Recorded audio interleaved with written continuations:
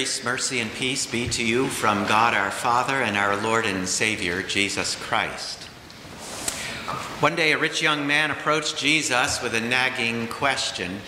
"Teacher, what good deed must I do to have eternal life?" How many times have you heard that question? How many times have you asked that question? To help this well-intentioned man realize that he had boarded the wrong train, Jesus replies, "If you would enter eternal life, keep the commandments." To which this young man actually said, "Well, which ones?" As though maybe 8 out of 10 might do it. Some were just optional, some were mandatory. Which ones? Jesus lowers the ante to 7 out of 10. He just quotes those that deal with our relationship to our neighbor, the second table of the law. And then with a straight face, can you imagine this? With a straight face, the man replied, "All these I have kept since I've been a boy." Jesus replied, "Oh, really?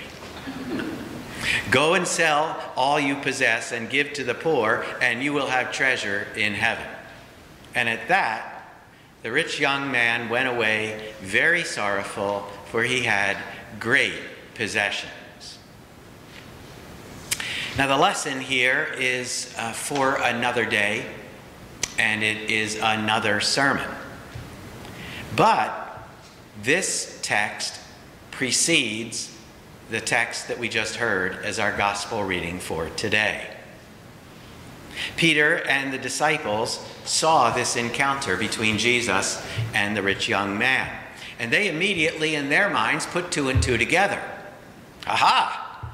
They have done just what Jesus told this rich young man to do. Therefore, they must have eternal life. Peter said to Jesus, "See, we have left everything to follow you. What then will we have?" So we all know the thought behind the question because we've all thought it. Are we going to be rewarded for our long service, our great sacrifices that we have made for the Lord? Or is the rumor true that if this rich young man, despise the thought, but if this rich young man has a late life religious conversion and makes a deathbed confession of his faith, will he actually be entitled to the whole shooting match? Eternal life? Oh, and certainly here, we're not asking this for ourselves. No.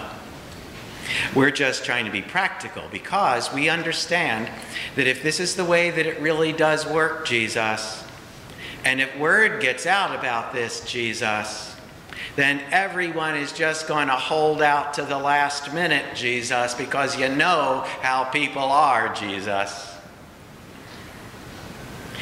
It is this thought that is buried in Peter's question that the Lord answers with this parable of the workers in the vineyard. And his point is crystal clear. The very thing that you don't want me to do, Peter, is precisely the thing that I do. Everyone who comes to me is paid in full, even those who come at the last hour. For the kingdom of heaven is like a master of a house who went out early in the morning to hire laborers for his vineyard. So the thing that strikes us here right away is that this master of this house is one of those business managers who would never ever make it in today's economy. Today's competitive business climate demands that employers must do more with less. They must work their employees harder in order to preserve and protect their bottom line, because the bottom line is what it's all about. The bottom line determines how many employees get hired or fired. And in a poor business climate, fewer employees are expected to do more work for the same pay. This is why the master of this house in this story seems so out of step to us. He's one of those overly generous humanitarian types whose heart gets in the way of his head. He lacks good business sense. He just loves to hire people to work in his vineyard. Evidently, there's enough work to do in the vineyard to keep as many people as will come into it employed. 5 times a day, this master goes out to hire people. He's looking for workers for his vineyard because it gives him so much pleasure to hire them. And anyone who is idle and willing to work, he just hired on the spot. No resume, no background check, just come, enter into my vineyard. Not because he needs their help, not because he needs their labor. It's his vineyard. It's not because it'll fail if he doesn't get enough workers to do their share. No, for him it's all about the fact that men and women just need to be at work in his vineyard. It's for their sake that he hires them. So although this is certainly not the point of conflict in this story, you're going to miss the whole point of this story if you miss this point right here. The master of the house went out from his vineyard to bring in all whom he found. They did not look him up. They did not search on the web and come to him and beg him for a job in his vineyard. He went out. He found them. He invited them to come work for me. This, Jesus says, is what the kingdom of God is like. It comes down to his call to you, and he calls you to enter into his vineyard. So to all of you rich young men and women out there, the kingdom of heaven is not something you must qualify for by your good resume or by your keeping 70% of the commandments. The kingdom of heaven is not like that. And to all of you disciples out there who are already in and employed by your master, do not expect to be rewarded based on the amount of your work that you do or the length of time that you've been here on the job. The kingdom of heaven is not like that. For the kingdom of heaven is like a master of a house who went out early in the morning to hire laborers for his vineyard. In other words, the kingdom of heaven is not about you at all. It's about the master of the house. This, of course, puts a whole new slant on our work in the kingdom of God, one that we're not used to putting on it. It turns Peter's question, see, we have left everything and followed you, what then shall we have? It turns the question upside down on its head. When you've been invited by the master to come into his vineyard, to work it and to keep it, you've got it all, full stop. Adam had it all when God put him in the garden to work it and tend it.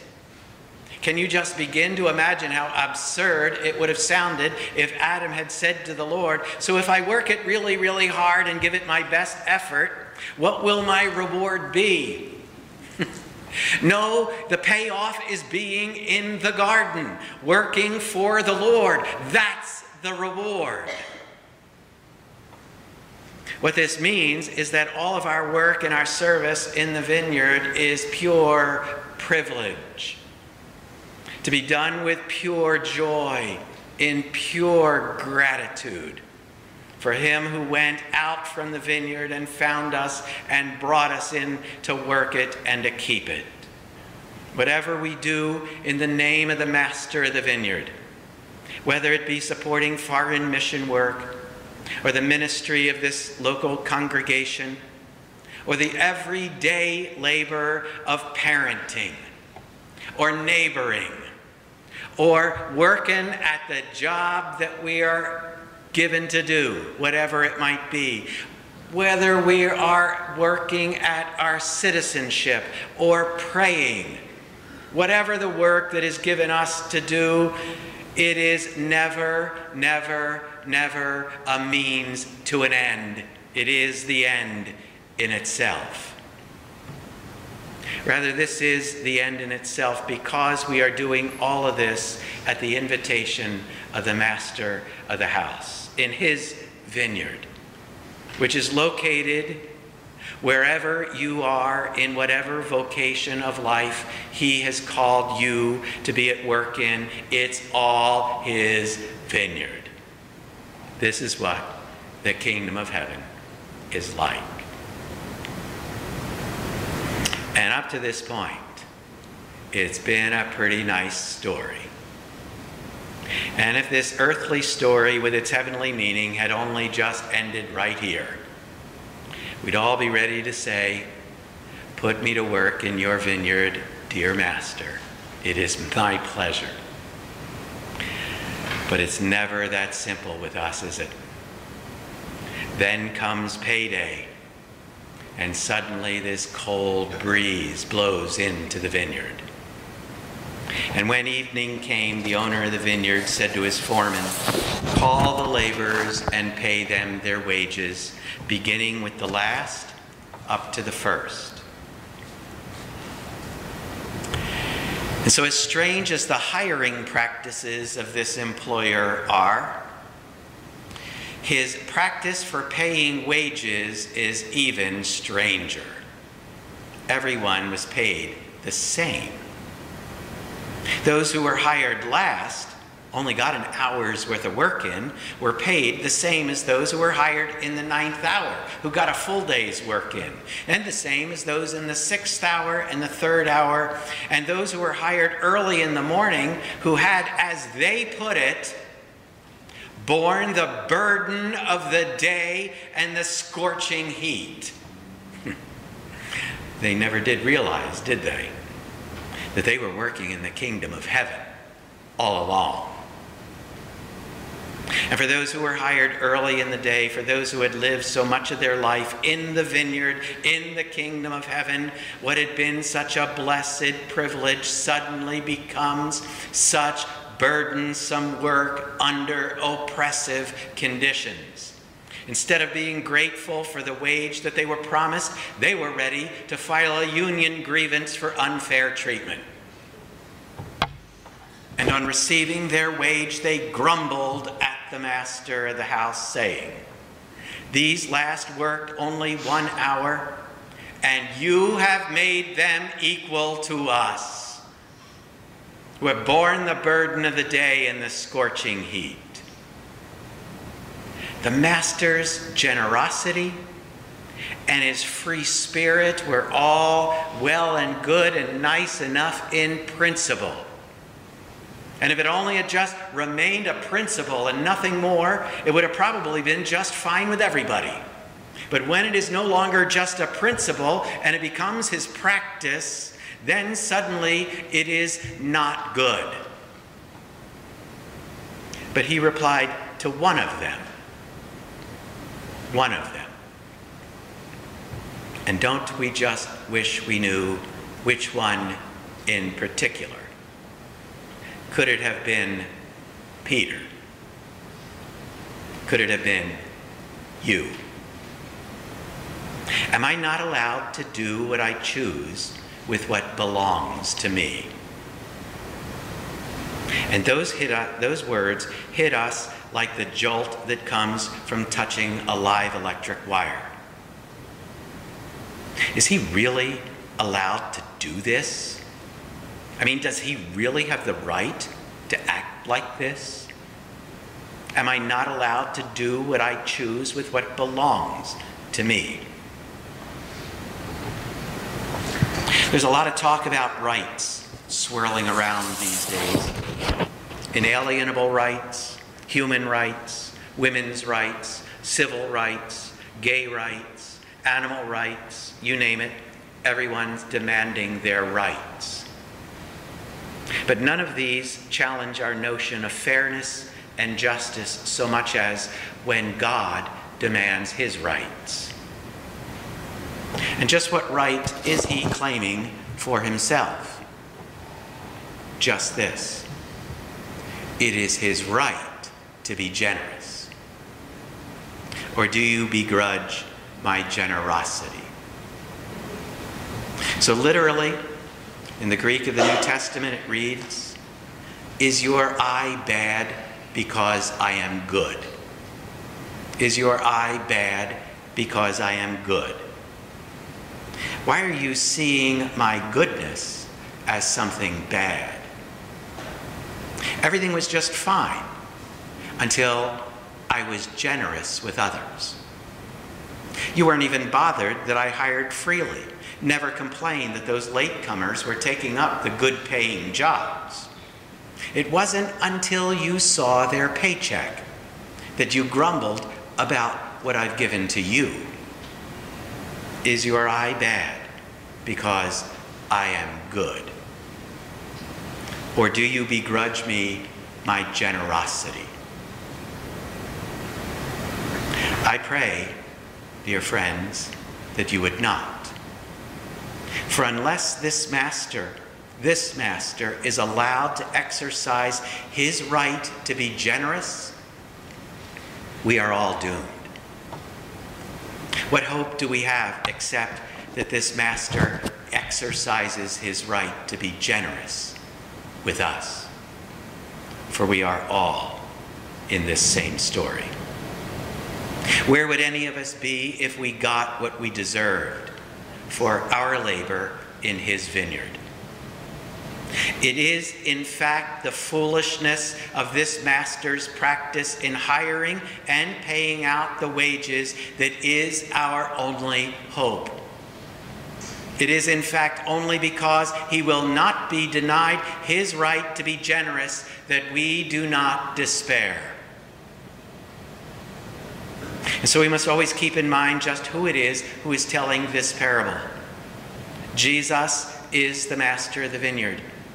He is the generous one. He is allowed to do what he chooses with what belongs to him, and you belong to him. He has gone out from his vineyard and he has found you. He has spoken his word to you. He has called you to come into my vineyard. And he has chosen to pay you the wages that are due you. And just what wages are due you?